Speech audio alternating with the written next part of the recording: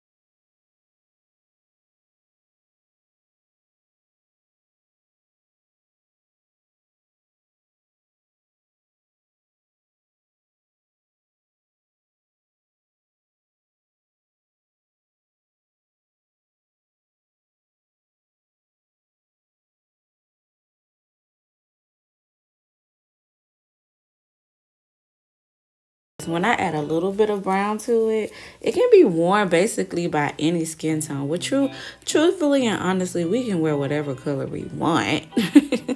But as far as, you know, some people being comfortable about vibrant colors, one trick to kind of neutralize a vibrant color is to add a little bit of brown and sometimes a little bit of black, just a little bit, just to tone it down a little bit. Now I'm going in with 1/4 teaspoon of the ISO Dodecaine Remix, and you can grab that from my website as well. And I want you guys to know that a little ISO remix goes a long way.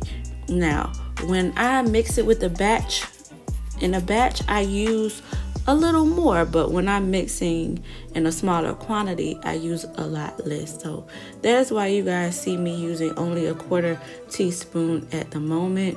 I'm gonna add some more in later, but right now I'm just adding in 1/4 teaspoon because you don't want to add too much of the ISO because you don't want your product to separate. So now I'm going in after the ISO with 1 teaspoon of the red number 27 Alum Lake, aka pink, and then I'm going in with 1/2 tablespoon of the FD&C yellow number 5 Alum Lake.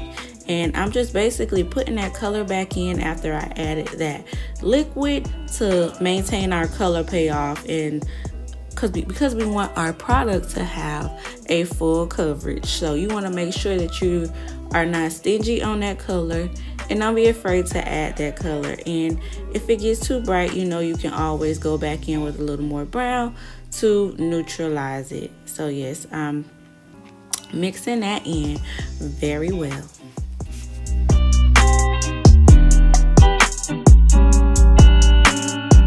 Now I'm going in with my favorite product ever, or ingredient, 2 tablespoons of the kaolin clay. And if you've been watching me for a minute now, you know that I love my kaolin clay, honey. It is going to help us in making this product matte and also making this product dry. Matte is really the absence of shimmer. It's just a color without shimmer, matte. But to help it dry, we're going to use the kaolin clay in our mixture. Now, when you add in a kaolin clay, and I believe this is like one of my first times adding a clay, making a smaller batch, so this is really exciting and good because I want to show you guys. But you see how it's like almost like a dough ball? That's what you want. You want it to be like that. My rule of thumb when adding the clay, and I'm just taking 1/2 tablespoon of the liquid lipstick after the clay is added, and I put it in my beaker, and I'm gonna put that up for later. Make sure you do not forget to do that. So now I'm going in with 1/4 teaspoon of the ISO remix. And you're going to see how this color goes from that thick consistency to a nice cream consistency. And I only use 1/4 teaspoon, you guys, because remember I added 1/4 teaspoon before. So yes, it's 1/2 teaspoon in all, but I like to break it up. But yes, a rule of thumb, and here's the beautiful swatch with the kaolin clay in the base. If you use 2 tablespoons of base, use 2 tablespoons of kaolin clay. You get what I'm saying? Because you don't want the product to crack on your lips, and you just want it to dry down good fast, and you know, in a nice cream finish. And I like to say to use it in equal parts so that you know that there is a good balance. But here I am just adding the product to my bottle, and I just like to give it a tap. When my product is a little thick, I just give it a little tap, and all of the product just levels itself out. And of course, you know, you want to make sure that you leave a little space at the top so that that wine could go in, and then you just tap the bottle and the product rises just like that. Don't never overfill your bottle because you won't be able to get your stopper in, you won't be able to get your wine in. So now I'm going in with 2 teaspoons of the Very Veelo Beauty lipstick bullet base. Now, as you can see, this base differs from my other base because it is so much firmer. And the reason why is because we want it to be able to stand and be able to mold properly without falling apart. You know, we want it to be strong enough for when we put it on our lips, when we apply it to our lips. So yes, this base is a lot more firmer than the other base, but for good reason, because you don't want your lipstick breaking apart while you trying to put it on, like I said before. But I'm just adding 2 teaspoons of this base to my beaker that I set aside earlier with the liquid lipstick and the kaolin clay.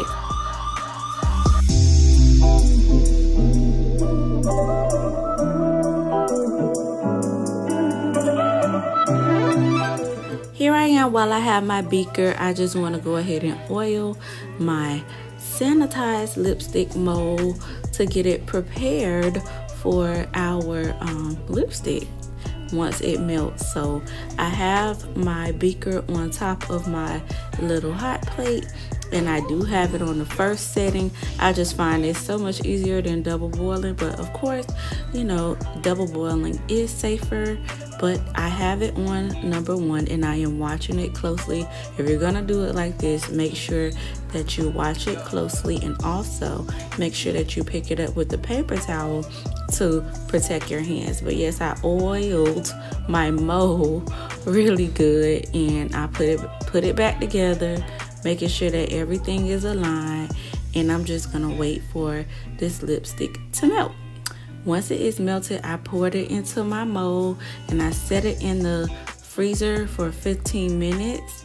And I'm just moving this scraping this excess lipstick away with this little metal spoon that I have.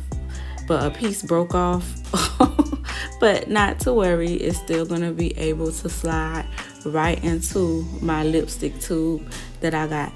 I got these cute little gold lipstick tubes from Amazon, and I'll be sure to link them. And I'm just gonna slide this lipstick tube on top of the molded lipstick, and I'm gonna push it all the way down. Just a little bit of pressure, not a lot, but enough for it to grab the lipstick itself, and it's gonna slide right out. And just like that, we have made a traditional bullet, and it is so beautiful, you guys. Look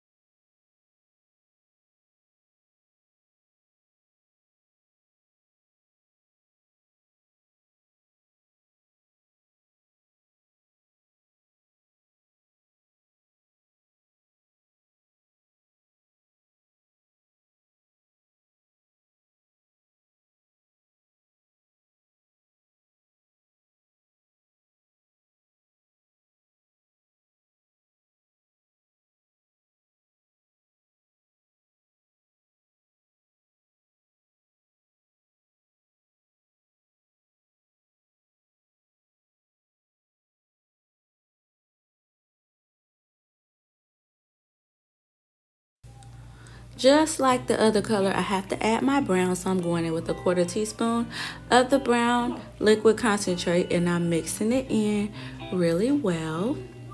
And then, of course, and just like that, it neutralized the color. But to bring some more depth to this cream gloss, I'm going in with a teaspoon of the FD&C Red 27 Alum Lake, and I'm just gonna fold that in really good. Now, if you have a hand mixer, like the small stick mixer that I've used previously, the Wonderper mixer, now would be a great time to grab it and use the ball whisk on it. Oh my gosh, this is a life-changing, you guys.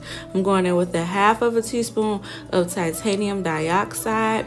What I like about it is how it mixes the liquid concentrates, the base, and the powders into this gloss so effortlessly.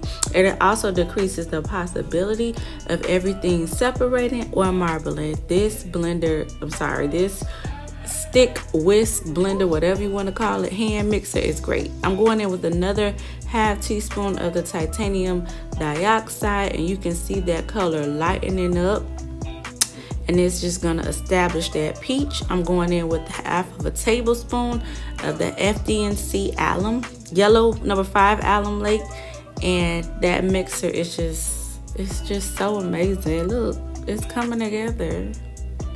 I love it. And now I'm going in with a 1/4 teaspoon of the brown Oxide, and that is my last color, and that is going to neutralize this gloss, and it is going to basically complete the peach. Love it. Now I'm going in with 1/2 teaspoon of, you guessed it, Versagel. This Versagel is going to help bring the texture to the gloss. I want my gloss to be nice but not too sticky, and I don't want it to be too thick. Nice, thick enough, you know, for it to be a gloss and to glide on and to stay on my lips for a long duration of time.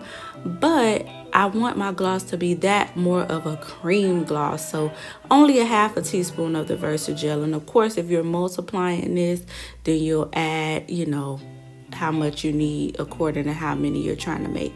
This particular recipe that I just made, it did make 5 10-milliliter lip glosses, so that's something to keep in mind. So if you want like 10 lip glosses, you could double this recipe easily. It did not require a lot of ingredients. It was so easy, and just like that, we have cream gloss. And when I tell you this color is popping, the color payoff on this gloss is bomb, but you about to see in a minute. But yes, we made 3 of the same exact three products, same exact color. That's what I'm trying to say. Y'all know what I'm trying to say. But I'm swatching this beautiful lipstick. This is my first time experimenting with this lipstick in this way, and it is so pretty. It is a matte lipstick, you guys, but it is creamy on my lips, so it wasn't drying at all on my lips.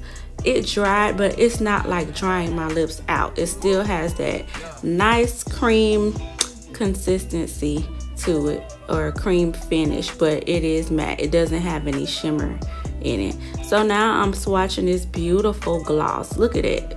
That color payoff is bomb. One swipe and it was just like popping, and I'm just blotting it in. I love it. That is the gloss, girl. This peach gloss, it's oh my gosh. I'm gonna have to do this wholesale, you guys, like definitely, because it is a must-have. You gotta have it, or you can make it yourself. But now I'm just swatching this beautiful liquid matte, and I did the other ones first because I always make liquid matte, so I'm swatching this one last, and it is beautiful. As you can see, the coverage on the liquid matte is a whole lot more because it is way more pigmented and it required more ingredients, but it is amazing. Look at that. It's already dry, and I love it.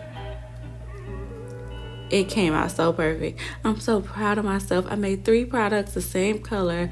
This has been long and overdue, and as always, you guys, I want to thank you so much for supporting my channel, supporting my company, supporting me. It means so much to me, you guys.